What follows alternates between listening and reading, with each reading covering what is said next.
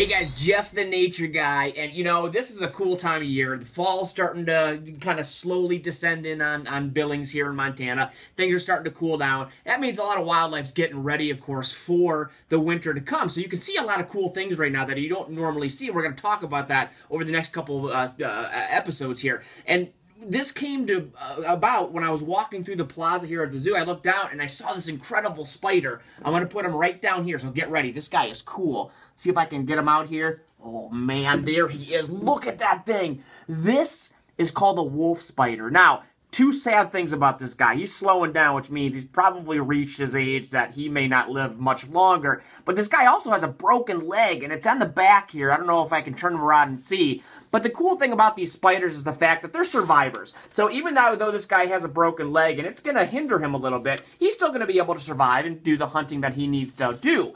And what's cool about these wolf spiders is this is actually called a Carolina wolf spider, and they are here in Montana. But the cool thing about them is how big they are. They are big animals. Look how big that thing is. One of the bigger wolf spiders in the country, actually. Now, a lot of people see the spider and they say, oh, it's going to hurt me. Well, guess what? The good news is they're not known to be very aggressive, which means this thing's not going to race at you and bite you just to bite you.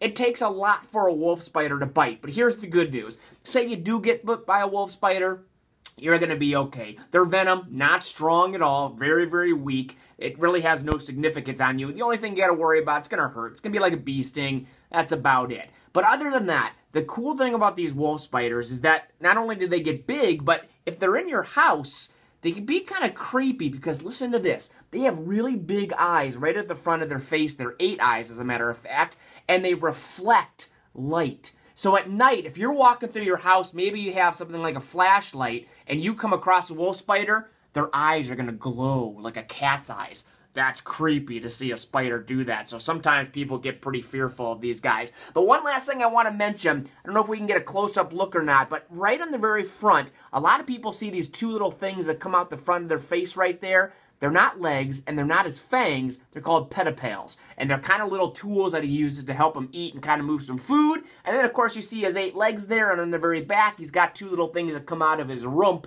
Those are called spinnerets, and that's where he likes to build his web. Now, this guy, not really known to build many webs. They actually dig burrows. There are holes in the ground. They get down in that hole, and they wait for things to fall in that hole, and then they eat them up for dinner. And of course, just like any spider, they inject the venom, it turns the insides of those animals to goo, and they drink it up. That's cool stuff. So guys, look out for these spiders. They are fun to see because they're so big. They're kind of shocking at how big they can get here in Montana. The Carolina wolf spider. Until next time, guys, I am Jeff the Nature Guy. We'll see you real soon.